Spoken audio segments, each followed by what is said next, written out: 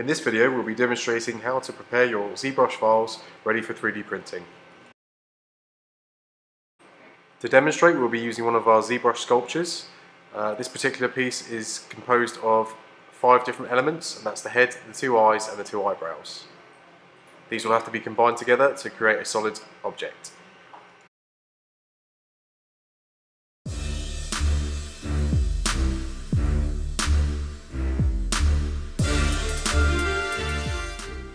The first thing we need to do is to bake any detail layers you may have firmly onto the model. We'll do this by going into the layers settings and selecting Bake All.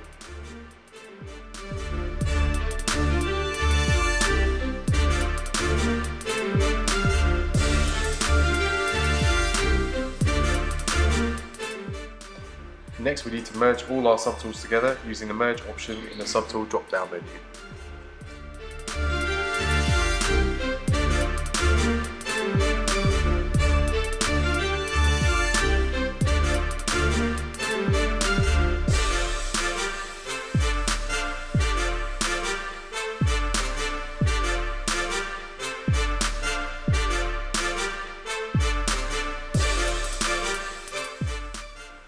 After merging everything together, we need to now remesh the model as one piece. To do this, we'll be using the Decimate tool set at a very high resolution.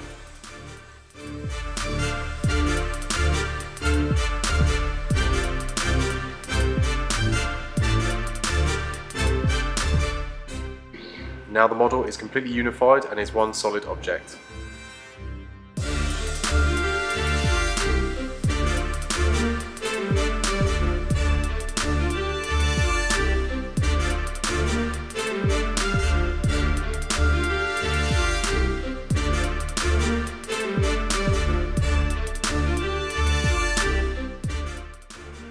Our last step involves using the Decimation Master plugin within Zbrush.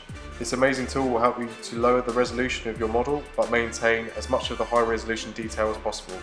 This also makes it easier for the printer software to read the final STL file. You must first pre-process the object, then select a decimation percentage, then hit Decimate Current.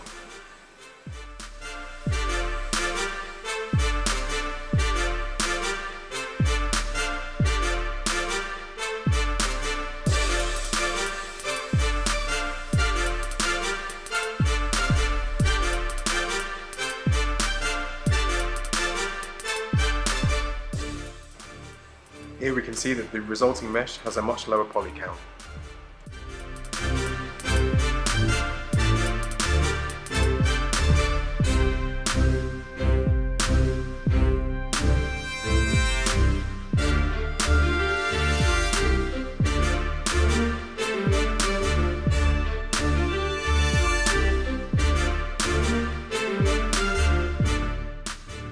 Lastly, we need to export the new mesh as a STL file.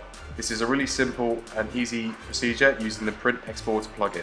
Here you can change the scales and select a file type. Now you're ready to save and send to your 3D printer software.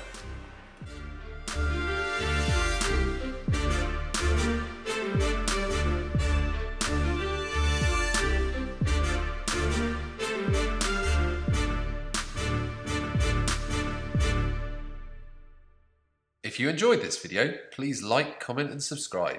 Also, come follow us on Facebook, Twitter and Instagram. You can find out more about our products and services by visiting dream3d.co.uk.